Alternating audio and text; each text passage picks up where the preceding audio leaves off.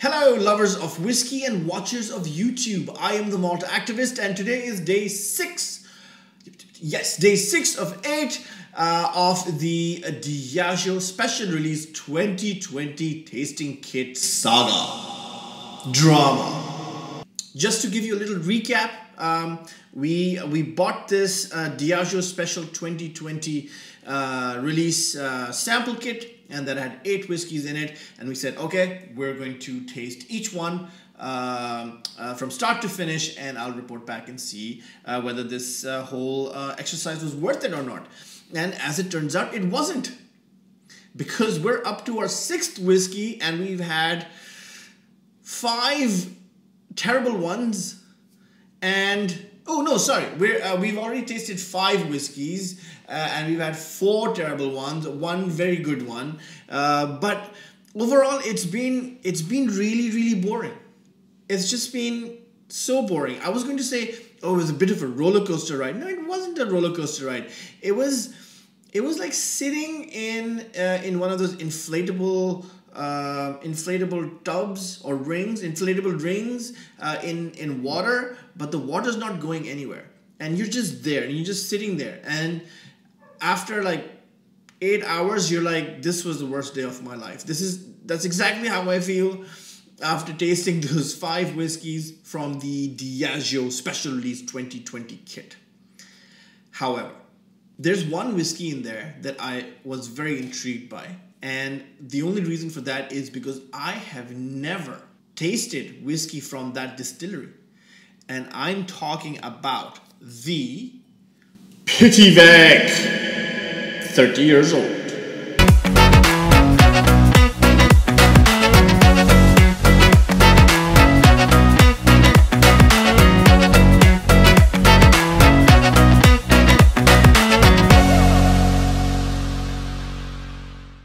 To be completely honest, I don't even know how to pronounce this name. Is it Pittyvaich? Is it Pittyvaich? Pittyvaich.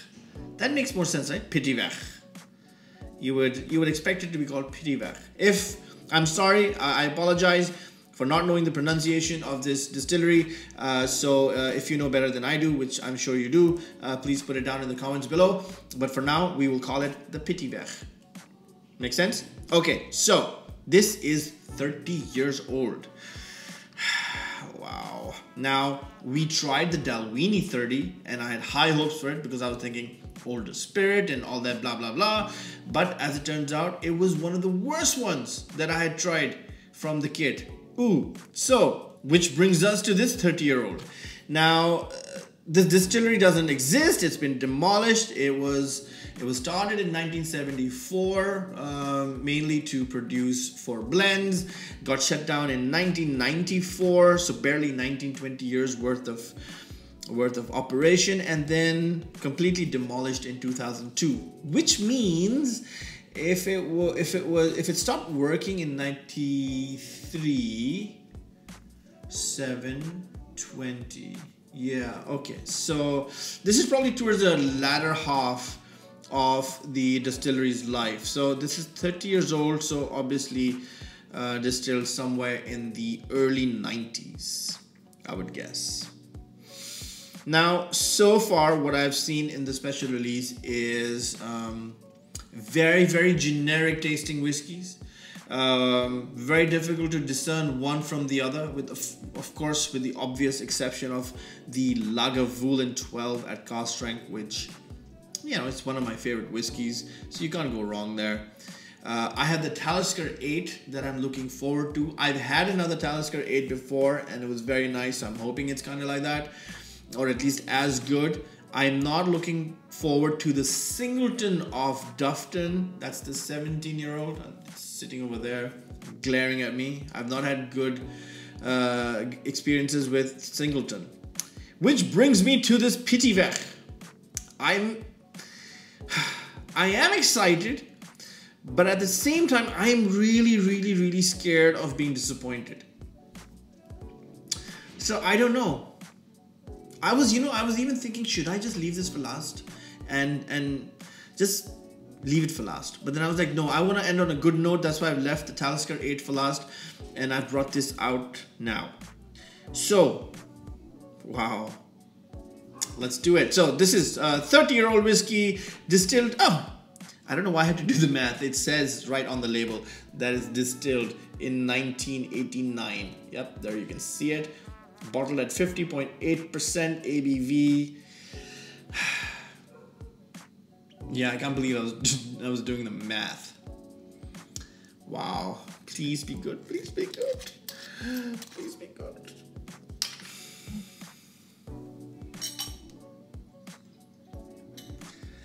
Please be good.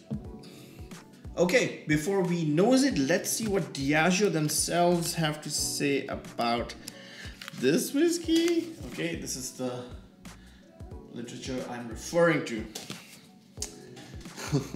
Okay, nose, mellow in feel and slightly drying with no prickle, leaving fruity, oily first impressions.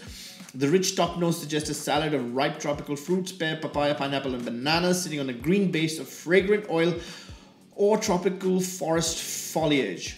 Unusually, a drop of water increases all these aromas. Let's see. I'll be the judge of that. At natural strength, it's lightly oily and very smooth in texture, mouth-filling and lightly mouth-drying. The taste is rich and creamy vanilla sweet overall with some balancing fruit acidity, drying lightly in the finish, easy to enjoy straight at the strength. Water, not too much, makes it smoother and sweeter still. Okay. Despite the lovely copywriting, this to me sounds like it's going to just completely blend into the other ones as well. And I hope I'm wrong, and I hope I can figure out something that sets it apart. Guys, you have no idea how stressed I am.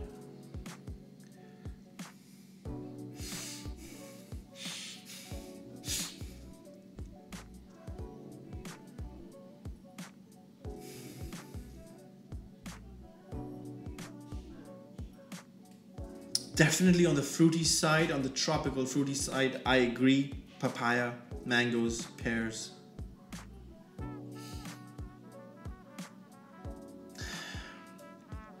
I'm going to guess again some level of bourbon maturation in this mix of first and second fill, if not just second fill, because I'm again getting that minerality, that limestone, that earthiness that is a staple across all these whiskeys.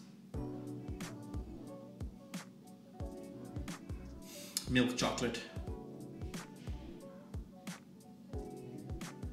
Of course, it's vanilla coconut. Quite sweet.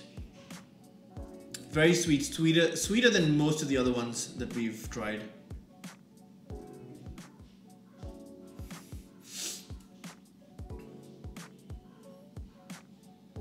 Okay, this is not a bad nose. This is a good nose. There's still nothing that really like sets it apart, and again I don't find any off notes other than, again, it does smell like a generic whiskey, but it's still on the pleasant side. Like I would enjoy nosing this, right? If I'm not being critical and doing a tasting, I'd be like, yeah, this is a good nose. This is a very decent nose. Some linseed oil now. I think older whiskeys had that sort of soapiness, oiliness, varnish. But in a very small amount, not in an unpleasant way. Shall we do this? So stressed right now.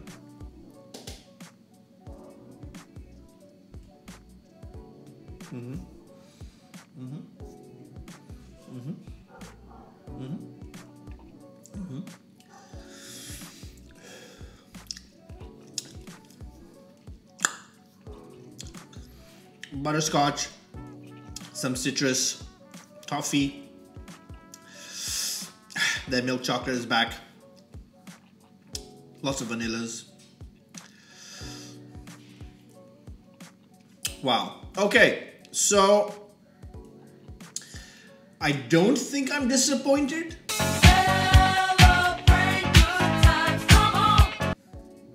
I mean, it's this is a perfectly reasonable whiskey. I think it's It's quite decent. It's not spectacular. But I have to put it in context. I mean, this is still 30 years old, and it must be selling for an arm and a leg on all these sites or wherever it is you buy your whiskeys from. It's warming, nice warming, but I think again that's the ABV. Easy to drink. It's not very high. It's not in its mid to late 50s. It's smack 50.8, I think. Yeah. A little drying now on the finish, and again that limestone minerality is back. What do I think? I don't know what to think. Let's try it with a little bit of that's it. Just that. Just a hint. It's supposed to bring everything out, make it more. Definitely sweeter on the nose. The fruitiness has come out a bit more. The minerality is a lot more as well. Is it a better nose? I think it's a slightly amped up nose. It's the same nose, just slightly amped up. Milk chocolate. So so I think that's what's happened. The water's sort of given it a bit of a boost, which is a good thing. Which is a sign of a decent whiskey. So I think the nose improves slightly. Does it become different? No, it doesn't. It just a little more intense, if you like. And if you like that, then it improves. If you don't like that, well, then it doesn't. Let's see what it's like on the palate.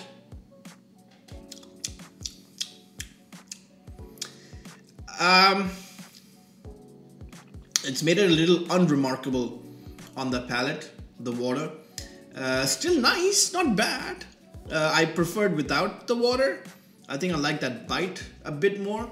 The water, better on the nose, not so good on the palate. Which is, I think, what the book said. I honestly don't know if I'm being influenced by that, but that's what I'm feeling. Yeah, okay. I am not going to be disappointed. I'm going to be reasonably satisfied with the quality of this particular whiskey. It doesn't suck.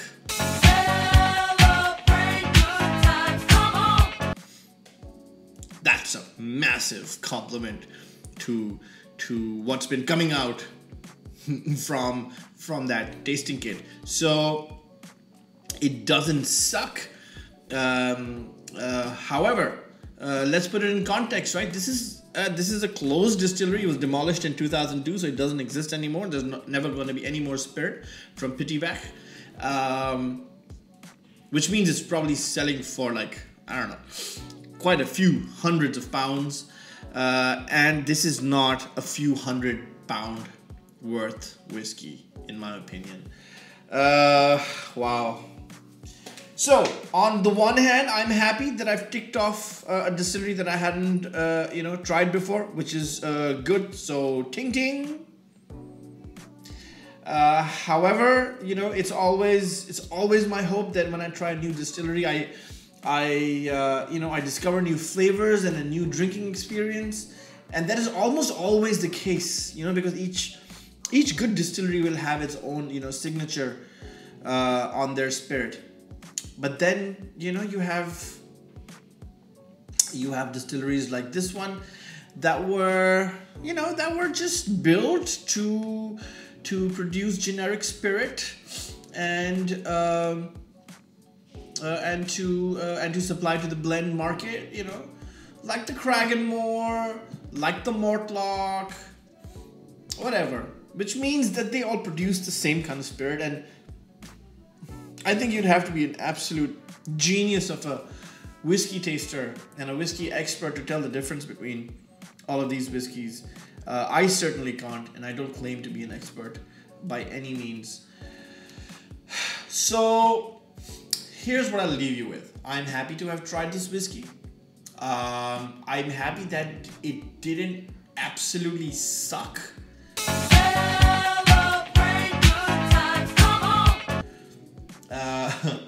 However, I am now of the same opinion that I was before, that this box is nothing but a generic parade of mainly characterless whiskeys with no real discerning quality, and that you should steer clear of it.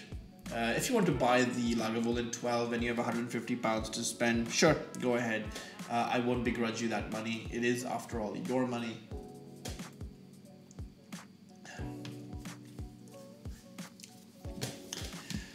Yeah, but for everything else in this release, wow, what an absolute collection of, what's the word? Mediocrity. Less than mediocrity. This is someone saying,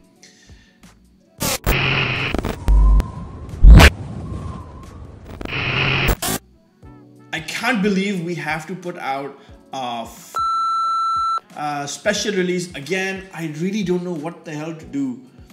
And they were like, just do whatever you want, man. Nobody gives a We'll just bottle it and sell it at exorbitant prices, because people will look at the number 30 and the number 21 and the number 17 on these bottles and they'll pay for it. And then when they pay for it, they will say, well, I have to like this whiskey because I paid so much money for it.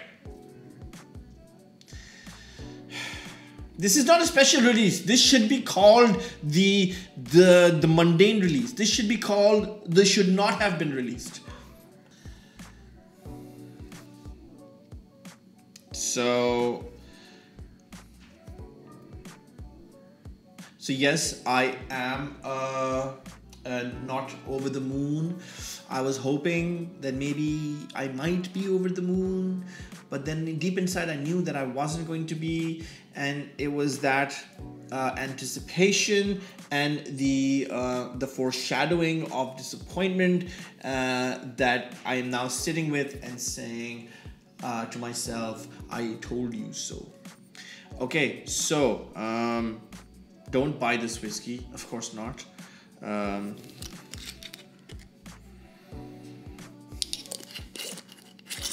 It's a little floral now. There are a few independent bottles flying about apparently, but I don't know if they're any good. So I don't know. Do your own research, I guess. Don't take my word for it. Definitely don't buy this one for sure. And that's it. Another video bites the dust and ends with a listless outro.